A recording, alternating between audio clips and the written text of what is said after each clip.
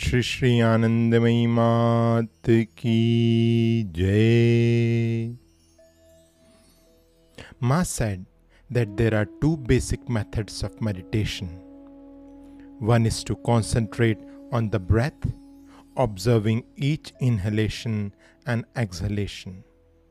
Then, when the mind has become still, in this manner, one should practice vichar, inquiring, who am I?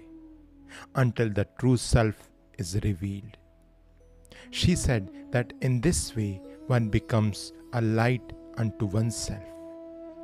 The second way is to think of one's mantra or any name of God with each inhalation and exhalation, feeling that both the name and the breath are none other than God itself, the very breath of life, thus becoming fully absorbed in this devotional awareness.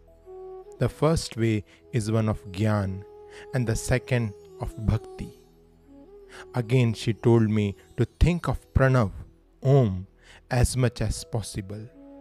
She said, it must become so automatic that you cannot breathe without remembering it. Do your personal mantra when you sit for meditation and the rest of the time the Pranava, Om. Mataji had just told me something and I prostrated. She did not notice it as she had already turned to someone else.